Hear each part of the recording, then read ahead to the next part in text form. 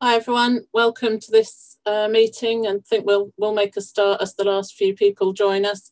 My name's Rachel Garnham. I'm a member of Labour's National Executive Committee, and it's really good to be chairing this after spending the last few days arguing about Labour's internal bureaucracy and moving on to a somewhat bigger issue.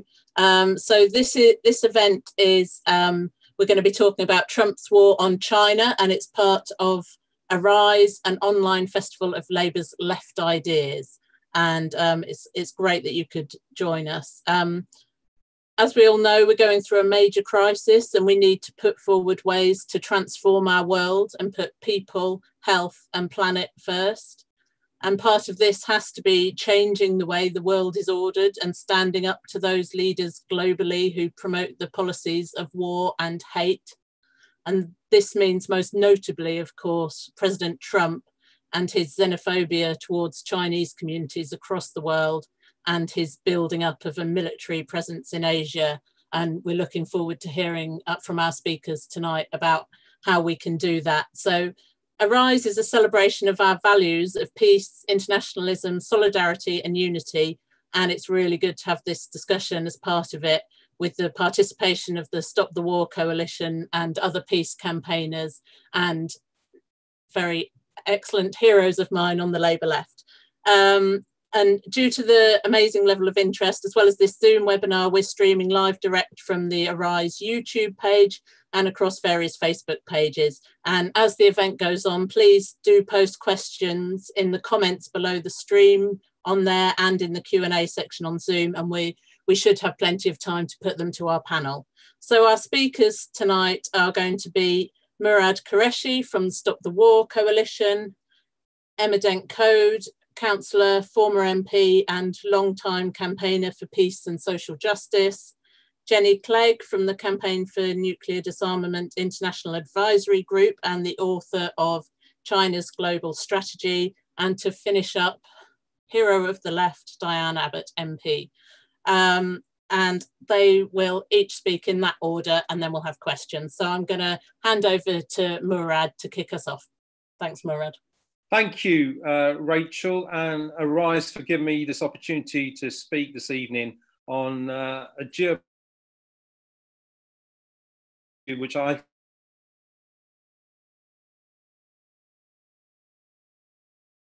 that is anti-racism, anti-war and anti-nuclear.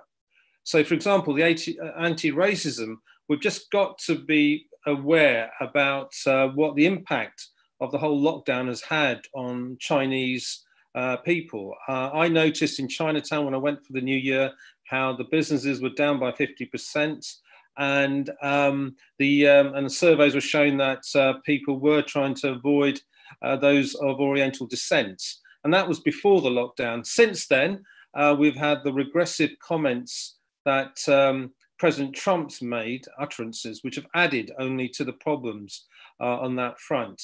Now, ultimately, we'll need global cooperation to defeat the coronavirus, both medically and economically. And that's been well said by the German president recently, Frank-Walter Steinmeier, who said it's not actually a war, as many world leaders would suggest. It's actually a test of humanity. And on that basis, I think we've got to say no to xenophobia and yes to global cooperation when we're challenging the racism. As for the anti-war aspect, I mean, the greatest threat to the US is not actually a foreign adversary, it's actually the virus. They've lost over 100,000 people now so far, and who knows how many more they may lose to the virus with a second wave. And what they need most is vaccines, PPE, and the track, trace, and isolate methods in the States. But there's no sign of that. And would you believe, amazingly, during the lockdown, President Trump has actually extended militarization, but this time into space. He's set up the Space Force during this, and which undoubtedly will involve additional monies to be spent on that extension of American forces. That's while we at Stop the War, as well as the UN, are calling for a global ceasefire on all military conflicts in places like Yemen particularly. And I'm glad to see there are people on the other side of the pond, like Bernie Sanders, actually suggesting that they need to see a 10% reduction in their military expenditure and prioritise the expenditure there on the efforts against the virus. So I think what the US needs is a virus cure, not a war, clearly from what we see. As for the anti-nuclear front, I think people have lost sight of some of the things Trump is up to on this front, because he is threatening the nuclear peace. His America First policies are clearly leaving no space for multilateralism and strengthening things like the Non-Proliferation Treaty, which is in its 50th year, seems doomed now. There was hope to strengthen it, but that has gone to the by side with Trump's positions on America First. And it's similar with agreements with Russia, the Anti-Ballistic Missiles Treaty, the strategic arms limitations have all fallen away. And if anything, what's happened between Russia and America is that they're both now actually modernizing their nuclear arsenal, which is the last thing we want. And given that we had previous leaders of the US and Soviet Union sitting down and signing these agreements, it's a bad omen. And on top of that, let's not forget, he pulled out of the Iranian nuclear deal and is almost set to walk out on the nuclear testing ban as well.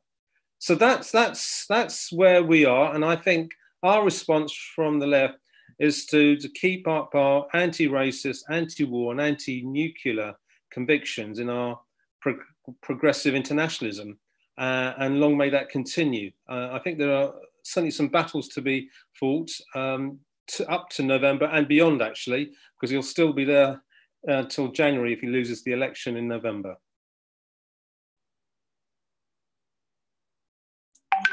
Brilliant, thank you, Murad. And our next speaker is Emma Dent Coad. Over to you, Emma. Thank you very much, Rachel, and thanks to Arise for asking me to speak on this, which is a huge, huge worry. Obviously, I've been reading a lot about this, and Trump is a massive threat to world peace. Partly, it's his ego gets in the way of everything.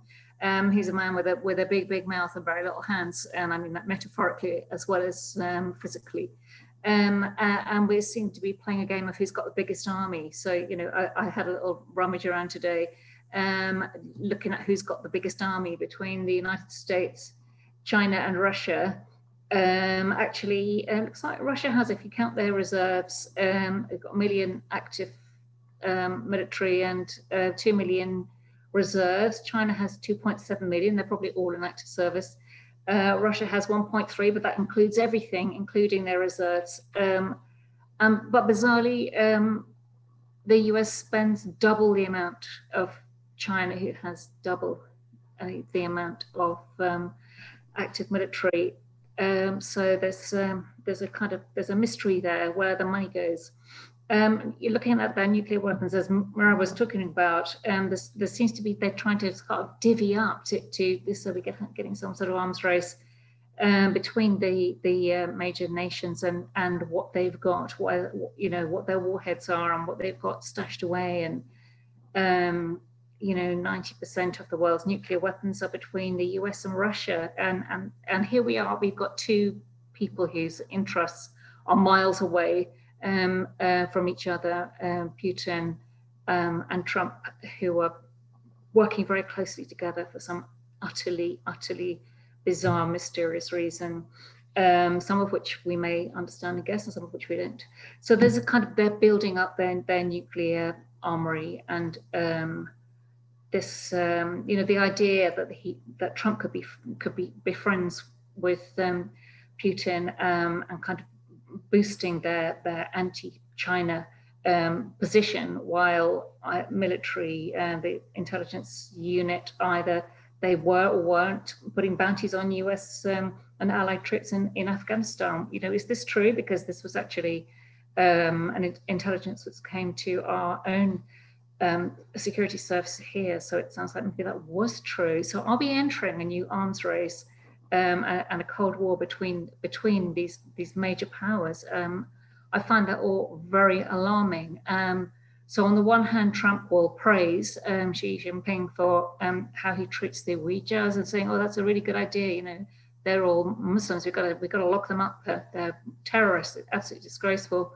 And then we'll on the other side keep on talking about the China virus and stoking awful racism, absolutely unforgivable racism against many people, I'm sure, who in America have been born and bred there. And meanwhile, you know, China's huge threat really is their economy and their tech, because no other nation has that, and they could overtake the American economy very quickly, especially if Trump keeps letting people die from coronavirus with total disdain. It seems very frightening. Aside from that, you know, we United States supported by the UK with you know, selling weapons, turning a blind eye to Trump's racism, pretending we're not racism when, oh my God, some of the things that have come out of the mouth of our Prime Minister I find very alarming indeed. So, you know, it is what's happening in Hong Kong. Is it a threat to democracy, or is it a threat to our immigration policy? Imagine if all the people who we say would be entitled to come over and spend their 5 years here, have a right to work and study and so on.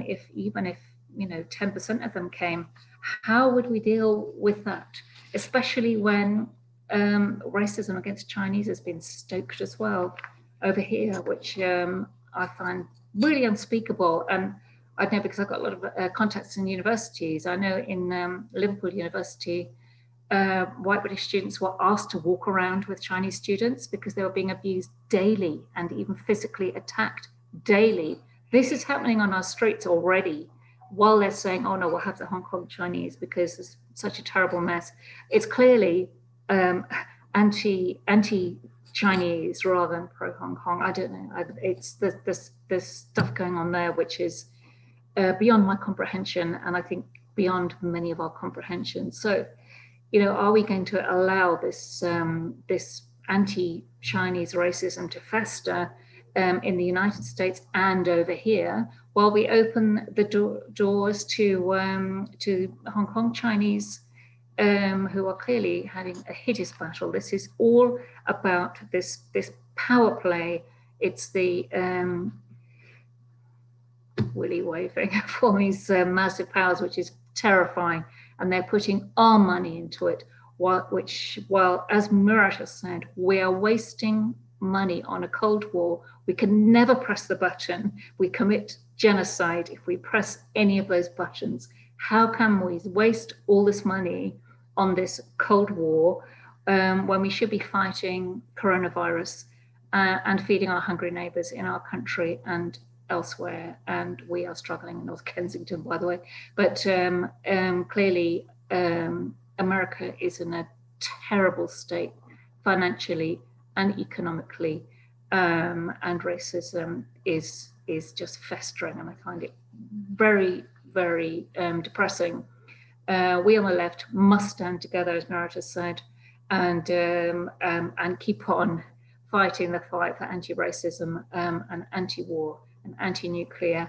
And I will, whatever platform I have, and thank you for tonight, I will always speak out on that front. So thank you.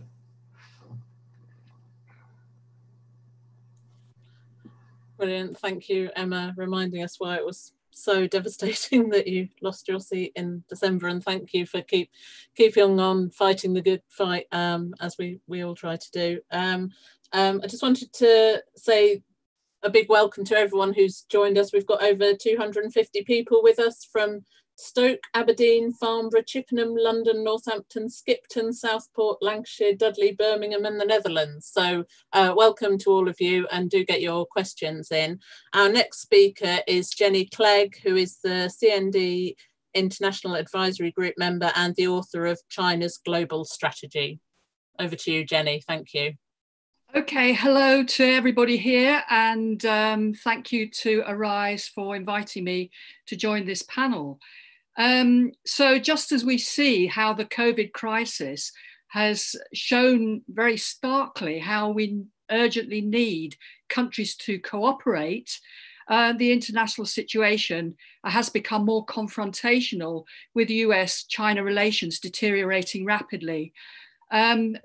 For those of us who've been involved in Stop the War and CND over the years, this comes as no surprise. We saw the first signs of this in 1997 with the neocons setting up their project for a new America century, which was designed to prevent the rise of any regional competitor. And we had in 2011, Obama adopting the Asian pivot. Now with Trump, for someone who's so remarkably inconsistent, he's been remarkably consistent in turning the US against China. First of all, Russia and China were identified as great power rivals. Then, since the threat was of such a huge magnitude, the military budget had to be massively increased to pay for new mini nukes and space weapons. The trade war began in 2018. Then we had the technology war in the form of the ban on the Chinese company Huawei. The Indo-Pacific is now seen as the main area of global contest, and the US is trying to bring Japan, India, and Australia into a joint military partnership.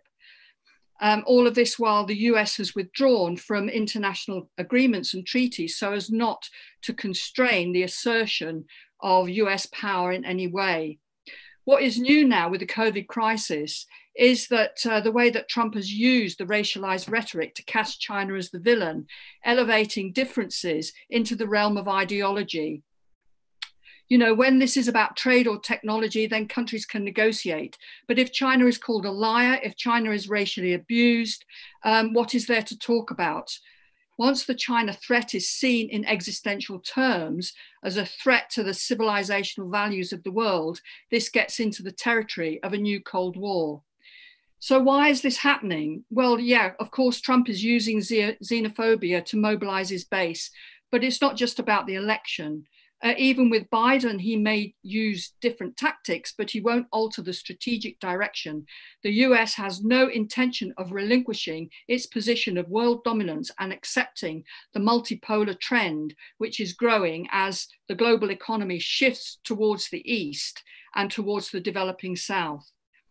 When the Chinese just made T-shirts, there was no problem. But now Chinese manufacturing is moving up the value chain, starting to compete with core industries in the West. And so Trump wants to stop China's economic development. I'd argue, however, that we shouldn't see China as a rival. It's a competitor, which is a very different thing. And even if China does overtake the US in economic size, maybe in 10 to 15 years, and even if it competes at the cutting edge of some key technologies, it will not become the dominant economic superpower. It's still a developing country and will be so for a long time. It has a lot of catching up to do. I think similarly, to talk about Chinese aggression is to render the word meaningless. China is making rapid advances in military technology, but its weapons are essentially for defense. For example, with nuclear weapons, it has 280 nuclear warheads. The US has 6,000. The Chinese have a policy of no first use. You know, China doesn't go around starting wars, dropping bombs on people. And for all the skirmishes that there are in the South China Sea, no single shot has ever been fired. The US has 500 military bases, many surrounding China, and China has just one. That's even less than India. So I hardly see China rivaling the US as global hegemon or military policeman. What China does do, and maybe this is the problem also for the United States, is to follow an independent foreign policy. It hasn't supported the wars in the Middle East, and nor does it support sanctions, for example, against Iran. So now Trump is, having turned the US against China, now wants to divide the world using the issue of Huawei to force countries to choose sides and to decouple from China. Decoupling would be very, very costly for the world economy. We're seeing the pressure now in NATO which now claims that China is competing with our way of life and multiplying threats to our individual freedoms. We also feel the pressure here in Britain with a new group of hardline Tory rightists who've set up a China research group who are seeking to disengage from China completely. Funnily enough, their biggest obstacle is Johnson, who's tried to put up some resistance to US pressure to ban Huawei, and Tony Blair has just come forward to argue in favour of the pro-US position on the matter. It seems to me the Labour Party seriously needs to have a discussion about Britain's place in the world, facing up to our declining influence and the real shifts in world economic power.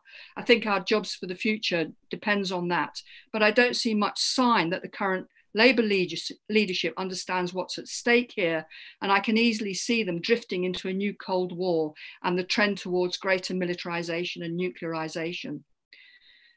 So Trump right now is deploying even more aircraft carriers and nuclear weaponry in the Pacific, and is trying to put together a coalition of the willing, which would in effect be a global NATO. Trump is piling on the threats to China's sovereignty, passing new acts on Hong Kong and Xinjiang to add to those already covering Tibet and Taiwan. And incidentally, I think that you'll find that any of the legislation that covers Hong Kong actually says that China has direct authority over Hong Kong.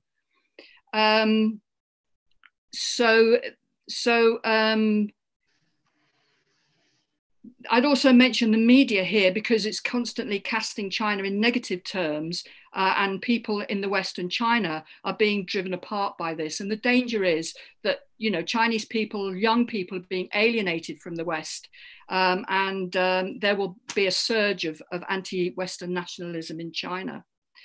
As to an actual war, this seems unlikely because the stakes are so high. But then again, wars can start by accident. Situations can escalate out of control when nations feel they have to defend their prestige. The danger here is that the US is being challenged by a non-Western power, and it sees the situation in highly emotive yellow peril terms as a threat to Western civilization. There's no coherent US plan. Diplomacy hasn't yet failed, but it might. And we know that Trump is capable of crazy things. And if the election looks like it's going badly for him, he could do anything. And I think that China is readying for that. Thank you. Thank you, Jenny. Very interesting stuff and quite scary. Our final speaker, champion of people and of peace around the world, and the best Shadow Home Secretary we've ever had in the Labour Party, Diane Abbott MP. Thank you very much, Rachel. Can you hear me? Good. I always worry with all this technology. First of all, I want to congratulate Arise on organising this very timely meeting, because just today in Parliament, Boris Johnson announced a very generous citizenship offer to Hong Kong residents. Now, I'm all in favour of governments offering generous citizenship offers. I only wish you offer one as generous to EU citizens, but that's a meeting for another day. But what I would say is this offer, I think, is more about being anti-Chinese than pro the ordinary people of Hong Kong. So only someone who's willfully ignorant, never switches on the news or reads a newspaper, could honestly deny that there's no Cold War being waged by Trump against China. From trade wars to sanctions to propaganda to fleets of aircraft carriers, it's clear the United States is attempting to encircle China diplomatically. I want to explain why I think this is bad for us, bad for the world, how remote this may seem to us living here in Britain. In 1997, I visited China and Hong Kong twice. I visited them before handover and I visited them after handover. And one of the things that struck me about the debate and what commentators were saying was people then, and I'm afraid now, talk about Hong Kong as if it's still some kind of British colony. I mean, we signed an agreement with the Chinese, so we need to be really careful. I mean, you can frame it in human rights, but we need to be really careful about talking about Hong Kong as if it is some sort of British colony, and also conveniently forgetting that when Hong Kong was part of the British Empire, they didn't have rights. They didn't have a vote. I mean, it's extraordinary that China is now being criticized for not allowing the Hong Kong Chinese rights that they never had under the British. So there's many reasons to be concerned at Trump's all-round offensive against China, both for small-scale and material reasons, as well as large-scale reasons, and the fact could be potentially disastrous for the whole world. And one reason has been touched on by my colleagues at this event. We've seen a general rise in racism, and because of Trump's anti-Chinese offensive, we're seeing a very sad rise in anti-Chinese racism. I mean, it's linked to the coronavirus pandemic, but we've seen a rise in anti-Asian racism and xenophobia. Human Rights Watch, among other organizations, has pointed this out. And I'm afraid it's politicians like Trump, when he talks about Wuhan flu and Kung flu and Chinese flu, it's politicians like Trump that are fueling the rise in anti-Chinese racism and xenophobia. And he's using the coronavirus crisis to achieve that. And he knows what he's doing. And he knows that in the US, Chinese students, fifth generation Japanese Americans, Korean shopkeepers will all literally be in the firing line when he talks about Wuhan flu and Chinese flu and the rest. Because frankly, racists don't distinguish between languages and particular ethnic groups when they go on the rampage. But what can you expect from a president who shares white power videos? Trump's policies stand together. He's the US president who's offered US citizens, whatever their color, next to nothing. And now, through the coronavirus pandemic, and the way, like Boris, he's mishandled it, he's let 125,000 American people die. And of course, he's going to try and find scapegoats in sanctions, in trade wars, in racism, and in white power. As you know, I'm a socialist. I'm certainly an apologist to the Chinese authorities.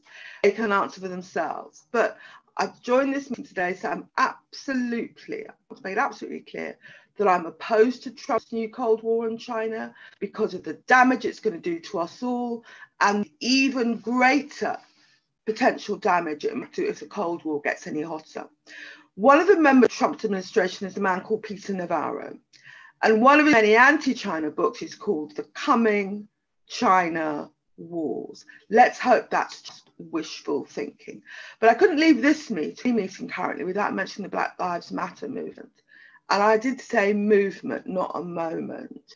Black Lives Matter is an incredible phenomenon. One of the most amazing things to me is how much clear majority support there is in the US and in this country. I don't think it's ever happened before. When the Black Lives Movement first emerged a few years ago, it didn't have the support from white Americans that Black Lives Matter has today. And the reason I raise it, and I want to end on this, because I do think it's relevant to this, because you see, terrible things are done in the name of fighting enemies, real or imagined, at home or abroad. And as I said earlier, once you've dehumanized people, you can scapegoat them, you can even attack them. But when the people that you are deeming the enemy at home, that is to say people who are supporting Black Lives Matter, turn out to be the majority, and we are seeing majority support in America for the broad thrust of the Black Lives Matter movement, not a moment. Black Lives Matter has created a problem for Trump, and I hope we can do here in Britain the same for Boris Johnson, because tens of thousands of people have died from coronavirus. We're hearing today about thousands of jobs going to be lost, and people don't want to hear how bad it is over there. People want jobs. They want their loved ones to die. They don't want to be put out of their homes. They want fair treatment. They demand the right to protest. They don't want cops kneeling on their necks. American and British people want these. I don't want to hear about imagined foreign enemies. They want action and they want answers on jobs, pay, the NHS and an end to the scandal in our care homes. China didn't cause any of those problems. The Tories did. And Black Lives Matter is speaking for our entire nation when it says, no return to what was quote unquote normal. This must end. Thank you very much for inviting me to speak at this meeting. Brilliant, thank you, Diane. I can't tell you how much we miss you on the Labour Party National Executive Committee. Right, I've got some questions that have come in. I'm going to, essentially it's a round of 3 questions, and I'll ask the speakers to come in on what, whichever one they want to come in on. So the first question is, what do the speakers think of the use of sanctions as another means of war by Trump against China, but also Iran, Venezuela, and many other countries? So that's the first one on sanctions. The second one, Diane's touched on this already, but Black Lives Matter is causing us to reflect on our imperial history. How do we educate people about the UK's historic role as a colonial power in China? And the third one is there a danger of the Labour Party becoming a more unfriendly place for the anti-war movement? Who'd like to come in first?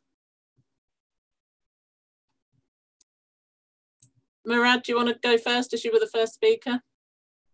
Thank you, Rachel. And I'll touch on all 3 because I think they're all important in their own right. Yes, there's a clear pattern. The sanctions, actually, it's the most instinctive response Trump has had to everything that's happened.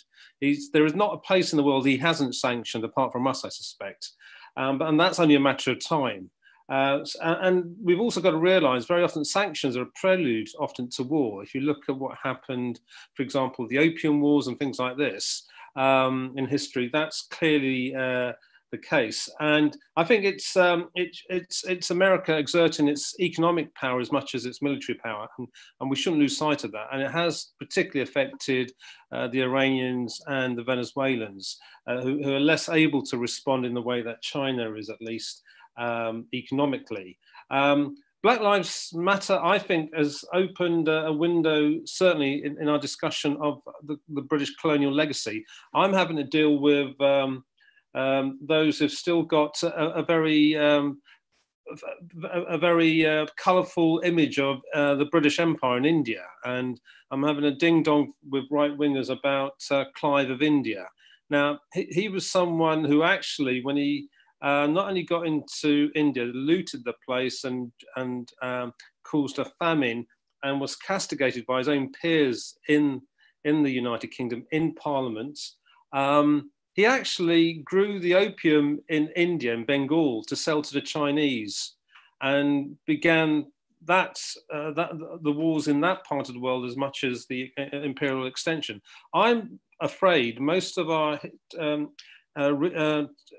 history goes from Henry VIII and his 6 wives to the Second World War and the Nazis, and it doesn't really cover the Second World War very well at all. For example, we forget the numbers that the Soviet Union lost, and also the Chinese perspective on the Second World War. But we just need to get to terms with this, because I think it actually does colour the way we see ourselves and the way we see ourselves in the future. And it's important, I think, the anti-war movement maintains that, because we have that issue as well in the Labour Party.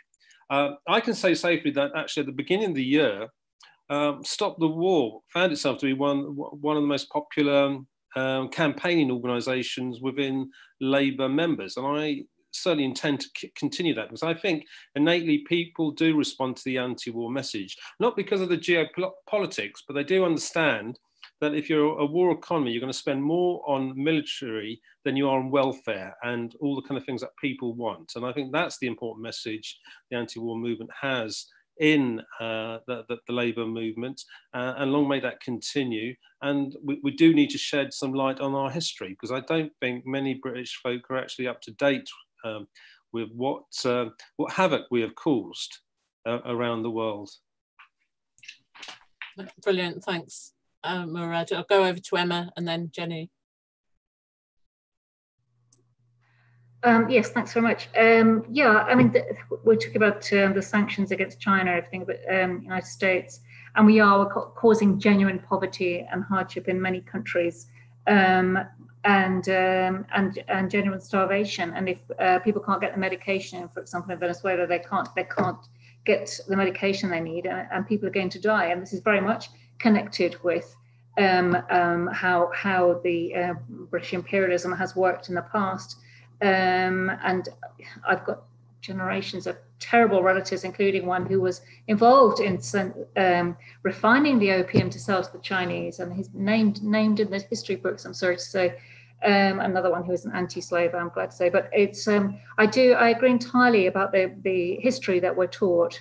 We're taught the the First World War, which is devastating and really upsets people, and not that war shouldn't, but it's why are we just learning that? So as we're doing the colourful bit, which is the Tudors and whatever, bit of ruler history, monarch after monarch after monarch, or First World War, which is gutting. But nobody it doesn't stop people going to war, because they know how awful it is, and that people have been gassed and written amazing poetry and so on. So I do think we need to understand war where it relates to us and to our near and recent ancestry, actually.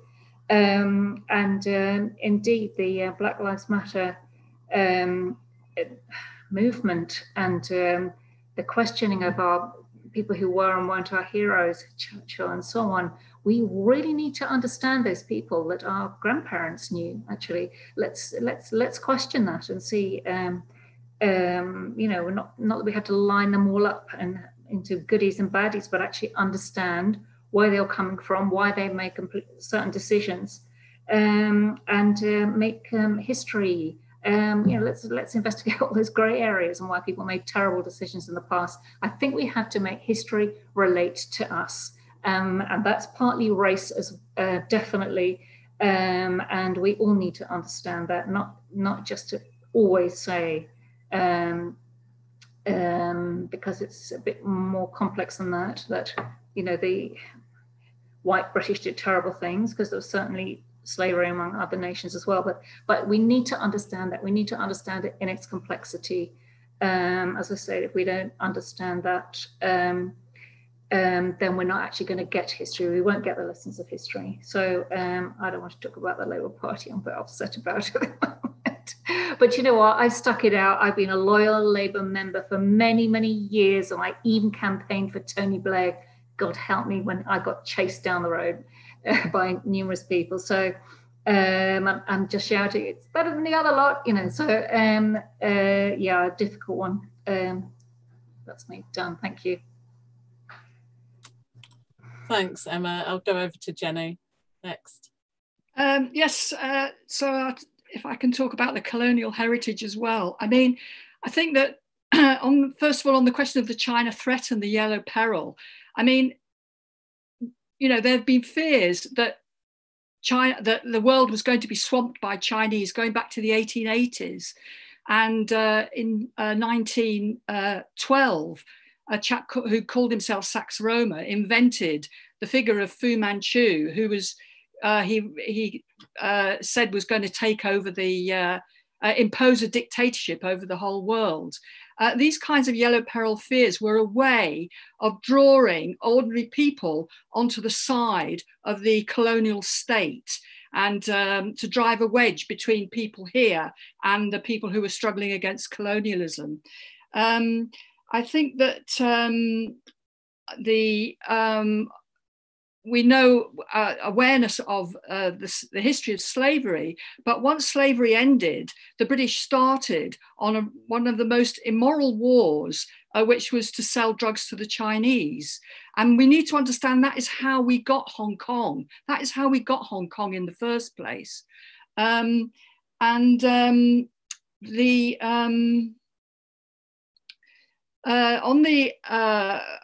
On dealing with our colonial heritage, I think that there is an issue that people, when they find out about the immorality of British colonialism, they don't know how to deal with it, and they feel quite guilty about it, and they resist it. And I think it's very important that we actually show that throughout history, people in Britain actually opposed these things. You know, the Chartists had a far better foreign policy, you know, than the Labour parties had. You know, they opposed the Opium Wars, they opposed the Indian Mutiny, and they spoke out against them. And I think that people will have to identify with that history of opposition within this country. I think as for the impact on China, I think that the Chinese, you know, we won the Opium Wars. We forgot about China. We forgot about the Opium Wars. We just forgot about it. So long as we could make money out of China, and we made loads and loads of money out of China. China, meanwhile, crumpled and had 100 years of instability and wretchedness and poverty. They haven't forgotten about the problems. So it was devastating for them, but also they had to look at their situation and say, what do we do about this? And their response was to start self-strengthening. And of course, that, you know, China is still in the process of strengthening itself. So they look at this heritage as this history as a kind of double-edged sword. And today, you know, Chinese still say, we can learn from the West, we can learn from the West, we can learn from the West. But they know what, you know, they know that the West can turn against them. So they see it as a double-edged sword, I think, and that's worth thinking about as well.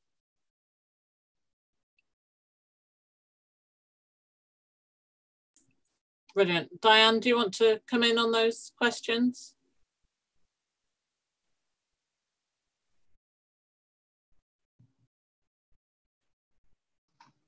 Yes, I'd say two things. First of all, as you all know, the reason that Trump is whipping up anti-foreigner, anti-Mexican and anti-Chinese sentiment is to appeal to that section of his electorate in post-industrial areas like the Midwest, like the Rust Belt, and get them to believe that somehow Chinese are responsible for the collapse of some of that industrial activity, rather than the workings of the American capitalism and American bankers.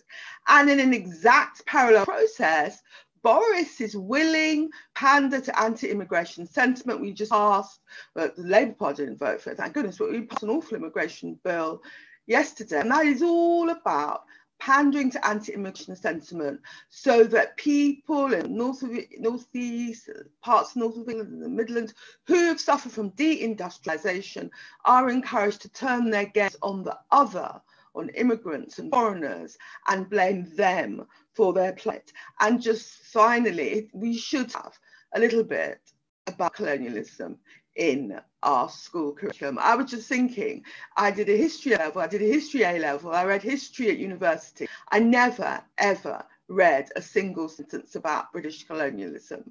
And I do think it's time that British children with their colour, you know, learned about British history in its totality. And that means learning about colonialism. Brilliant, thanks Diane. I can assure people that my home school has become a significantly more anti-imperialist curriculum for my children than they're used to at school, shoehorning that in at every opportunity. I wanted to make a brief comment, if I may, myself, about is there a danger of the Labour Party becoming a more unfriendly place for the anti-war movement? There will be no friendlier a place than a Labour Party under Jeremy Corbyn. So yes, it will be more unfriendly, but that doesn't mean there isn't a massive fight to be had to defend our internationalist principles and anti-war positions. Annual conferences where decisions are made.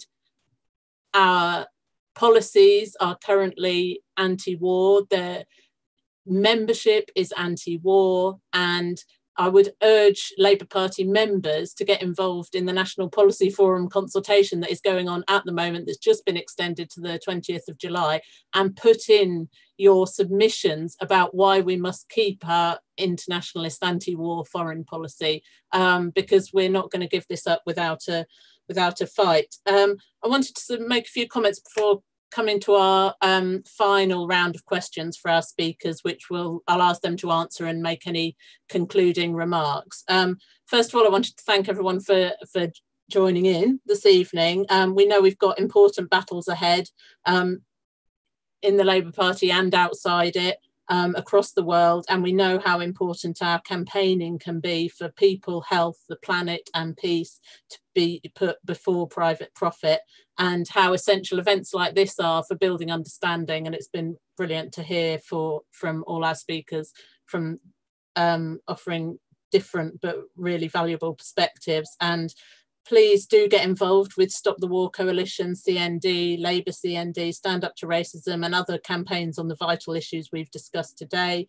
We must keep working together to insist there's no return to business as usual when it comes to our economy and politics, and to argue that a better world, and to not only argue that a better world is possible, but to win that better world. And a key part of that is our anti-war internationalism. I want to give a quick plug for the next Arise event, which is this Saturday, 7 p.m, resisting Trump in Latin America. He gets his hands everywhere, those little hands that Emma referred to, building links and solidarity. And there's an amazing range of speakers, which I think you can see in the chat box or on the website. A final round of questions for our speakers to address. So firstly, a comment from an NEU activist saying there is a big move starting through the NEU to decolonialise the curriculum that some local authorities are responding to positively. Any support that can be offered for that would be very welcome. There's a question from Facebook. Is it time to put the need to oppose Trident renewal back on the table in a more dangerous world, and with coronavirus costing the economy so much? Plus a question on Zoom from Sebastian, could there also be a war on Venezuela from Trump? So I'll take the speakers again in the same order they did before, and if you could answer those questions and make any other points you'd like to, that would be brilliant. Over to you, Murad. Thank you, Rachel. I would happily join the NEU in their campaign to decolonise our history curriculum in our schools. As I said, I think there's a gaping hole there. I'm glad, Rachel, to hear you're trying to fill that gap. And what Diane said about her history says it all. And there's also things we don't learn about British history. I mean, for example, you get, like I said, there's an emphasis on Henry VIII and his 6 wives, but we forget the English Civil War. And I think that's profoundly more important in British history than the attention it gets at the moment. So that's to be welcomed. And I think that's an ongoing campaign. And I hope it can be done in a way which actually can get to young people before they come into their working lives. As for the Trident renewal, I think that's something we've got to up the stakes again and raise quite clearly. I actually thought it was quite interesting. There was recently, Trump made a comment. He didn't realise we had a nuclear deterrent at all. I.e., he was giving away the secret that actually it's not us who has control of that deterrent, it's the Americans. And I think we've got to use opportunities like that to expose some of the myths around an independent deterrent. It's not actually, it's always been under American control and will be in the foreseeable future. And that's a very good argument not to have it, I would suggest, to a lot of people who may be minded to go along with it. And as for wars on Venezuela and what have you, I get the feeling that, if anything, Trump is overstretching himself. If he's going to have wars all over the place on the back of economic sanctions. I mean, let's face it, at the beginning of the year, there was a really good likelihood of a war with Iran. Then he switched his attention to Venezuela and now to China. There's always one thing you learn militarily if you play games like Risk is you can overstretch yourself very easily, very quickly and be exposed. And I think that may explain why the military in the US now are coming out against him.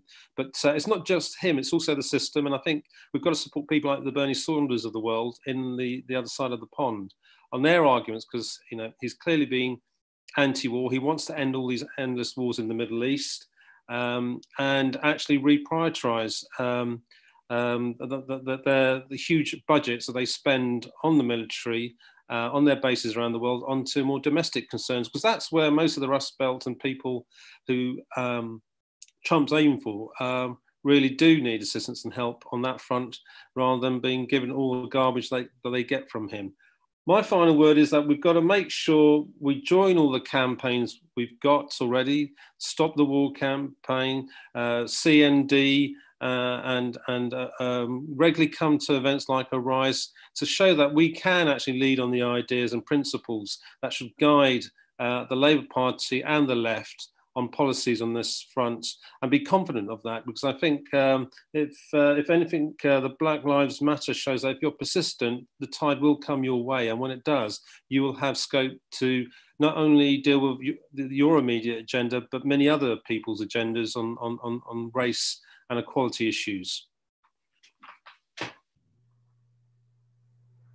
Brilliant, thank you, Murad, and thank you for all the work you do in this area.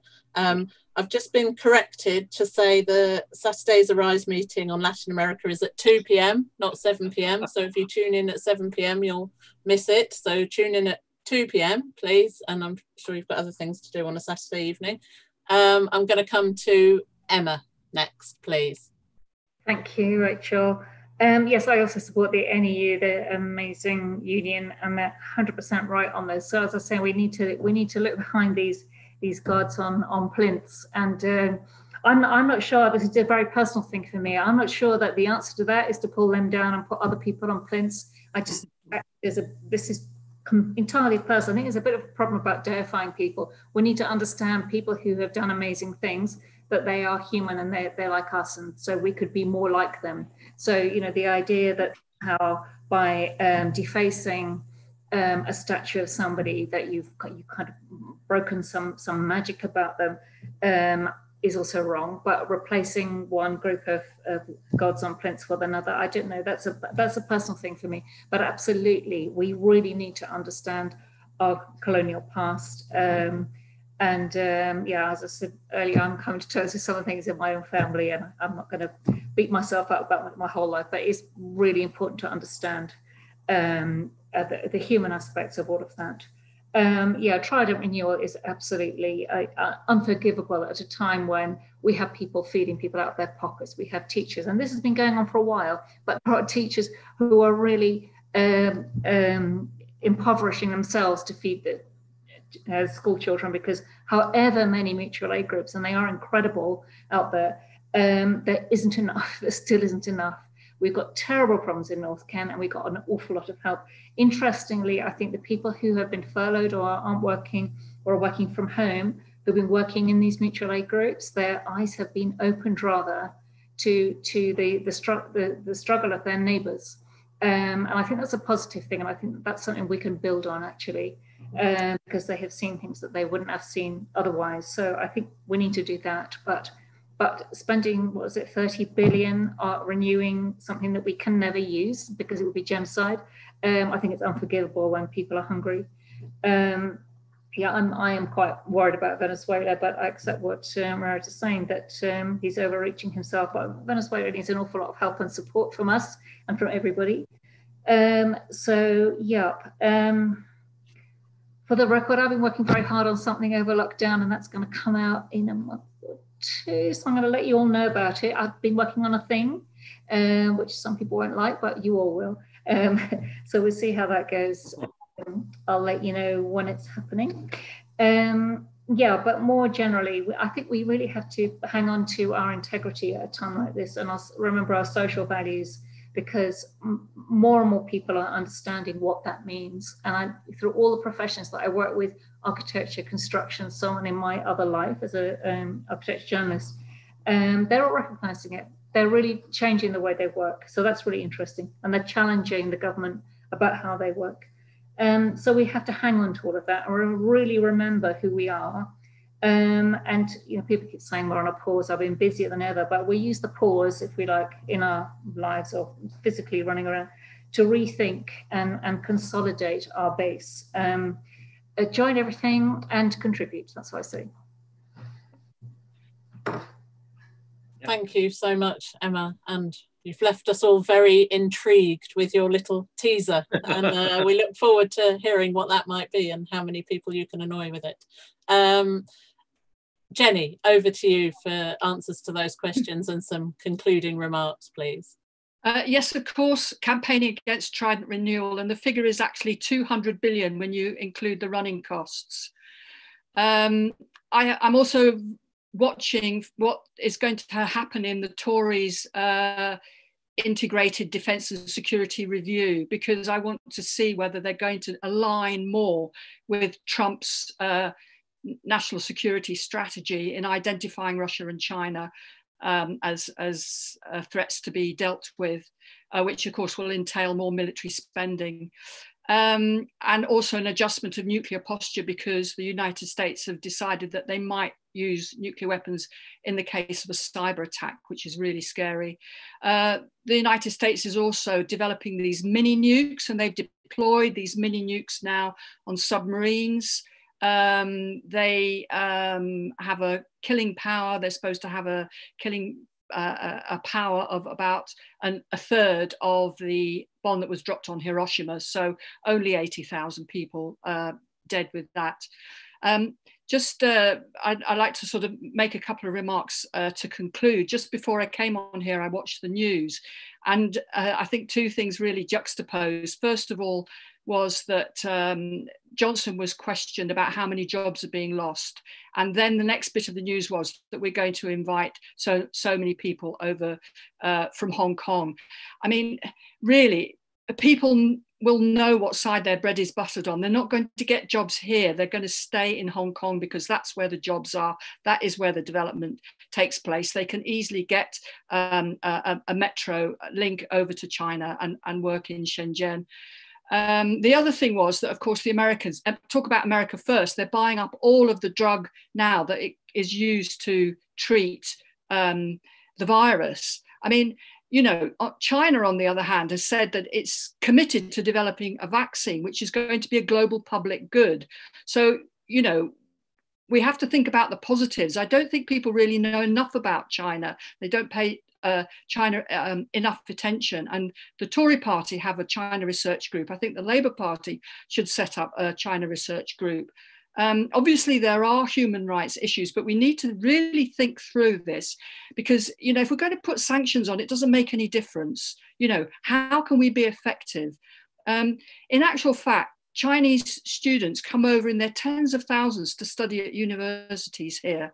They don't just study engineering or STEM subjects, they study journalism, they study law, and they go back to China with their skills and knowledge, and that makes a difference. So, you know, alienating the China, always being negative about China, is not the way to go about things, and you know, berating them on human rights issues is just seen as a way of asserting Western superiority. So there's a lot that we need to think about. Brilliant. Thank you, Jenny, and thank you for bringing your expertise, and take on board what Emma said about statues, but I am part of the Diane Abbott statue should be built right away, although I prefer the real thing. And over to Diane as our last speaker. Okay, can you hear me? No. Yes? Yes. Well, first of all, on the curriculum, as I said before, we need to learn about British history in its entirety, and that involves colonialism. We also, actually, talking about the curriculum as a whole, I'd like to see more Black writers and more Black poets on the curriculum, so people have a sense of the contribution of people of colour and people from all parts of the world to this society. Is the Labour Party now a less comfortable place for anti-war activists? You know, I think the anti-war message has much greater resonance than the right of the Labour Party want to accept. I remember after the Manchester terror attacks, and Jeremy gave a major speech, which we tried to dissuade him from making, saying that part of the problem with terrorism, we had created the conditions with some of our illegal wars. And the interesting thing was, when we polled that speech, it went down very well with some Tories, because some of this is just common sense, not ideology. Ideology is common sense. Should we put stopping Trident renewal back on the agenda? I'm afraid for me, stopping Trident renewal never came off the agenda. I think it's something we need to continue to campaign on. I suppose finally what I will say is this: these are very difficult times. But there are reasons to be hopeful. I think one of the interesting things about the Lives Matter movement is the numbers of young people, both black and white, who are involved, which I've never quite seen before. And so I suppose my final line is, because the old lines are the best, don't mourn, organise. Thank you very much, Chair. And thank you, Diane, and thank you to all our speakers. Thank you to everyone who's joined, and we look forward to continuing this discussion at the next meeting on Saturday at 2 p.m. Thanks again to everyone who's taken part.